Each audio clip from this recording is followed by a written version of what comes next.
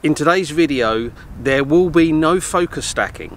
There will be no talk of having an image that's sharp from back to front or front to back.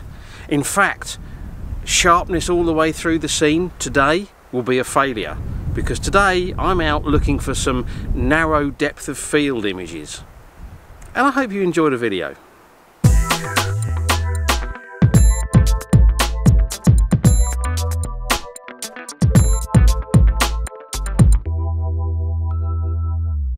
Hi everyone, thanks for joining me.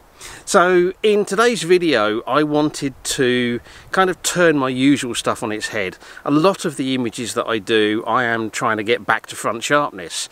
You know, I'm quite often shooting big scenes. I want the foreground sharp, I want the background sharp, and I focus stack and do all sorts of other things to make sure that I've got that. But there are other choices, and the choice I'm exploring today is to go for a minimal depth of field, to have a subject, maybe it's in the foreground, maybe it's in the background, maybe it's in the midground, but having that one subject pin sharp and everything else soft and blurry and out of focus. And of course I'm going to do that by shooting with a large aperture and quite possibly with a longer focal length, although of course I could use a wide angle lens very close to something and a large aperture. That would also work. Now I have to say that in my opinion, narrow depth of field photography, to do it well, is actually technically more challenging than getting that back to front sharpness. Back to front sharpness is actually pretty easy. You know, you check that the background's sharp, you check that the foreground's sharp, and maybe you check that the midground is sharp, and if it's sharp, you've succeeded. But if you're aiming to have, just one thing in the scene sharp and everything else out of focus, everything else blurred, I don't think that's quite as easy to judge in the field just looking at the back of the camera. I think there are other factors you have to consider. So what exactly is it that is going to be sharp? How blurred do you want the background or the foreground or both? And how do you want the transition between the sharp element and the blurred element to be? Do you want it to be a quick transition, a small transition? And that can actually be really tricky to figure out in the field, looking at a little screen on the back of the camera to see if you've got it right.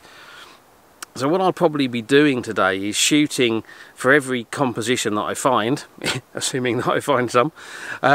I'm probably going to shoot 3 or 4 different images at different apertures to try to maximize the chance that I get that effect right. So I may shoot, with my 70-200 lens at f2.8, but I may also shoot at f4, f5.6, and maybe even f8 if I'm shooting, at 200mm. Just so that when I get it back on the computer, I can look and see which one creates the best effect of that narrow depth of field. It's not something that I do often, and that's why I decided to do it today as a bit of an experiment. I hope you'll enjoy it, and if you do, please consider hitting the subscribe button, unless of course you're already a subscriber, in which case thank you very much, I appreciate that. In terms of compositions, I've come into some of the woodland areas here on the side of the mountain, Cabezon del Oro, because I think that's going to offer me the best opportunities to find those kind of scenes. Now this is not the prettiest woodland in the world, it's all pine trees, it's all quite sort of scrubby because it's an arid environment here despite the heavy rains that we've had over the last week or so. But hopefully I'll find a composition or two that I can play around with some narrow depth of field photography on. So I'd better get on and see what I can find.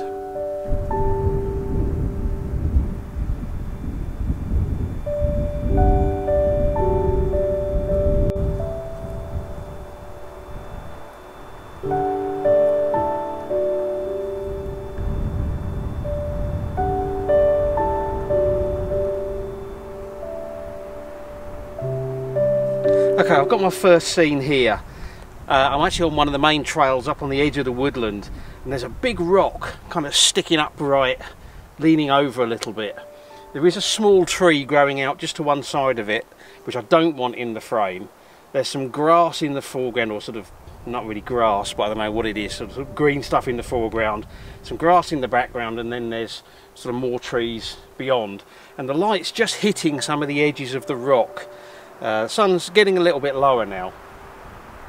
So as I said before, I'm shooting this at about, I don't know, probably 136 millimeters, something like that, and I'm going to shoot f2.8, f4, f5.6 and f8, obviously changing my exposure time accordingly.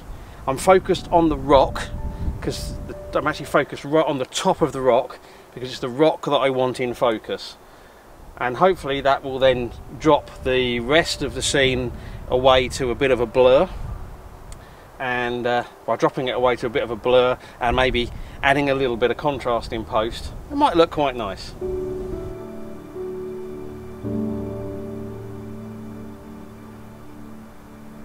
Okay, my first shot is 1/100th of a second f2.8, using the 2-second timer. 1/50th of a second at f4, and already I think I'm seeing that the f2.8 shot looks better, but that's on the screen here. Okay, f5.6 at 1/25th of a second. Yeah, I think we're starting to get too much detail in the parts other than the rock here. And then 1/13th of a second at f8. And because the shutter speed is now quite a bit slow, I'm just waiting for a break in the breeze. Because although the background is blurry, there is some stuff growing on the rock that I want sharp. My gut feeling is the f2.8 one is going to be the best, but until I get it on the computer, I don't know.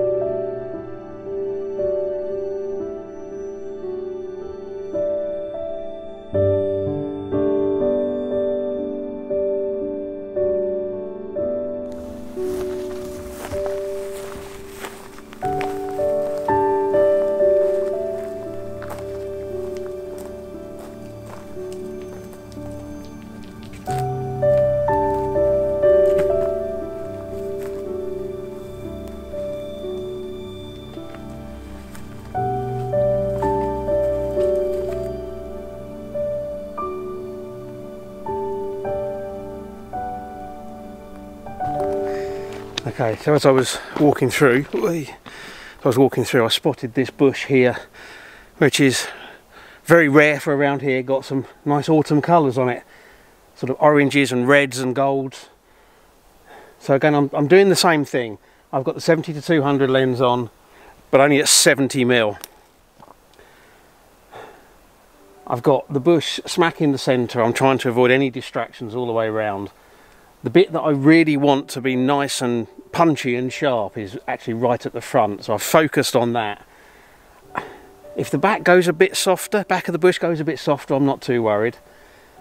But again, I'm going to shoot f2.8 for 1/60th of a second, and then f4 for a 30th, f5.6 for a 15th, and then f8 for an 1/8 of a second, and just see which one looks best when I get it in post.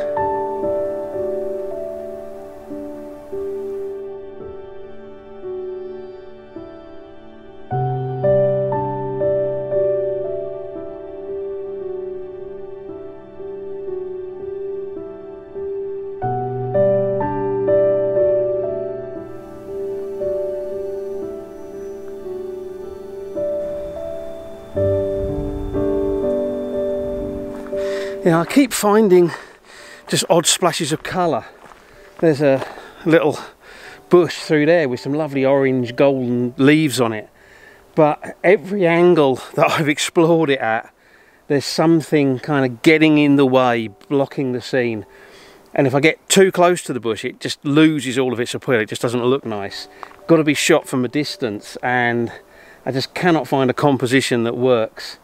I did take a kind of a quick handheld test shot, but I don't think it's going to work. Maybe, but I don't think so.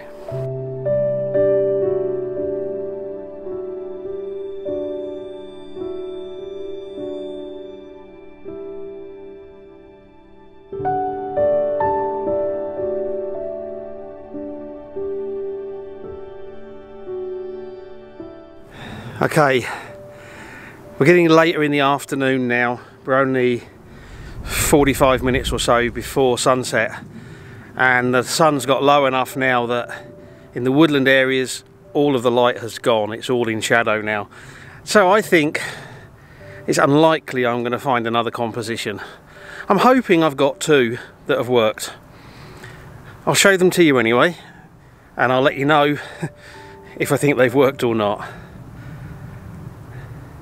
And of course I'll let you know which aperture I used to get the effect that I wanted, because that was kind of the whole point. Anyway, I hope you've enjoyed this video. It's probably going to be a fairly short one. If you have enjoyed it and you feel so inclined, then you can hit the thumbs up button and give it a like. You can share it on social media, Facebook, Twitter and various other things if you want to. Only if you want to. And of course you could do both of those things, but only if you want to. If you have enjoyed the video and you're not already a subscriber, then now would be a great time to just tap that subscribe button. That way you won't miss any of my future videos, 2 a week, remember. And of course I'd love to hear from you, so leave me a comment.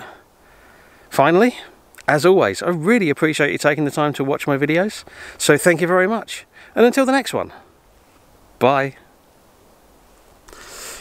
Oh yeah, we've got some skies. Look at, wait for the auto exposure to correct. Look at those skies, gorgeous. Oranges, reds, streaking patterns across the sky.